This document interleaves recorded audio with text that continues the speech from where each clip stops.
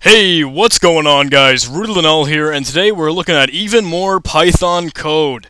Programming, writing software, whatever you want to call it, we are doing it. We're doing it all up in here today. Right now we're looking at nesting statements in Python. Now you can nest statements.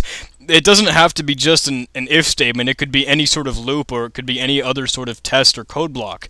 And it's just you nest statements at sometimes when you are trying to make things a little bit more logical and you don't want to bother using other keywords or other symbols that might be able to make your life a little bit easier. It all depends on style, and it all depends on the way you want to display your logic.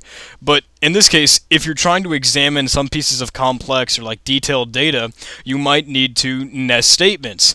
And all that really does, it's like putting two or more logical tests and code blocks inside of each other so you can manipulate things more and be able to do more testing and determine new things and that sort of thing. So what we're going to do today is we're going to try and build a really, I don't want to say primitive. Yeah, I feel like primitive might be the best word for it because it's not the greatest, but what we're going to try and do is we're going to try and create something that'll see if it'll find a valid email. And all it's going to do is it's going to look for the @ symbol and a period in the email. It's not going to try and find any positions though, but it's going to use that in operator that we learned about in a few tutorials back, because that's the membership operator. I'm sorry, I'm falling asleep here while I'm making a tutorial. But yeah, all we're going to do is use that. We're going to test for Boolean variables inside of a function. We're going to be using some input. We're going to be doing some output stuff. So it's going to be pretty sick. And you can see it on the left-hand side there, but I'm going to walk you through it as always, and let's give it a go. Let's get Artle started up, and I'll create a new program. I'm going to get my shebang line going on, and here we go. First of all, I'll say hello to the world, because if I don't say hello to the world, sometimes it gets angry at me, and I don't get anything nice. The world puts like coal in my stocking. But I'll save this as file.python, overwrite it as usual, and let's get started. So what we're going to be doing is creating an let's see, an email is valid function, and we're going to pass in an argument email. Email is going to be a string in our case, at least most likely. So let's do some testing. Let's test if we find an @ symbol inside the email variable that we've been passed. And if we don't see that though, we're gonna have a problem. We're gonna have to say print. I don't see that. I don't see the @ symbol here. It doesn't look like your email address is valid. And what we're going to do is we're going to return. And remember that return breaks out of a function no matter where it is. So it's going to return false. So we can do like if we're ever testing later on, we can do like if email is valid, and then we can pass in the email address, and we can get a yes or a no answer, just like the way Boolean should be used. So that's kind of nice. Now we can we can go back up here into our initial if statements. If the @ symbol is in the email, and we can create a new one. We can nest another if statement in there. If we find a period inside the email, then we can continue to process. If we don't, let's get back here to our correct indentation. We can do another similar thing. Let's go right up here and print that all out. I don't see the period here. It doesn't look like that the program is good. It doesn't look like that the email is valid, is what I'm saying.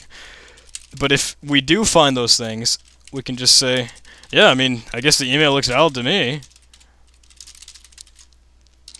And then we can return true, because we did find what we wanted to. We found the @ symbol and we found the period. But if we were doing this like real big and official, we might want to test for the position. We might want to test to make sure it's like a .com or a .net or a .org or whatever you might find. And we can test for other countries like in case you had a different you know, end of the URL. I can't think of the name right now, forgive me, but that's all. So in our case, email can be raw input, so the user is going to be able to put in what they feel like is an appropriate email. Please enter an email.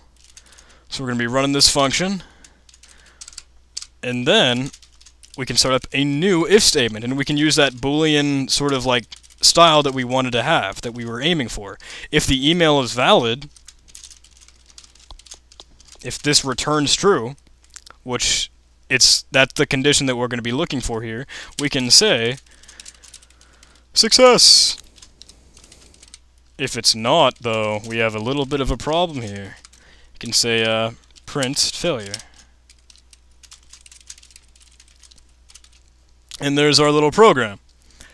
All it does, it has this little function that it's going to test for some things inside of a string. If it finds them, it'll do what it needs to do. It'll say, okay, that's fine. If it doesn't find them, it's going to break out of that. And you have two different cases here. So let's give it a go. Let's try and run it. Hello world, please enter an email. Okay, let's type in Billy Bob. And I don't see anything there. I don't see the @ symbol, so it's just going to give up. Let's try it one more time. Let's type in Billy Bob at, let's say, internet. Billy Bob at the internet. If I can type, I don't see the dot here. Okay, so we'll try it one more time. Billy Bob at the internet dot world. Which doesn't make any sense because it's not really a real place, but let's try it anyway. It finds exactly what we need to, so it looks valid. It seems valid, but we haven't tested this the way a real, like, a good programmer would. But I'm trying to use the in statement so you guys are using things that you know so far. Because I haven't told you about any other functions that might be able to help you determine where things are, whether it starts or whether it ends with a certain string and that sort of thing. But yeah, this is the way that it should be. It's testing if, else, it's nesting these ideas and these thoughts together, and that's what's going to be able to allow us to manipulate this data and look at it more in depth. And that's exactly what we're trying to do here with these nesting conditional statements. We've got our function, that works fine. We've got Boolean variables, so that looks good. And it's precise. It knows, okay, it's looking for the @ symbol, it's looking for the dot, and that sort of thing. And it's versatile too. You can have the user type in whatever they think the email should be.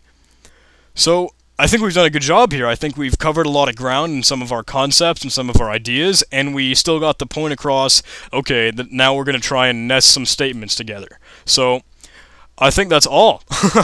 I hope you guys are able to understand this, though. It's just the idea that we're mixing two things together, two or more things together. You can nest as many things as you feel like you need to, and they don't even have to be if statements.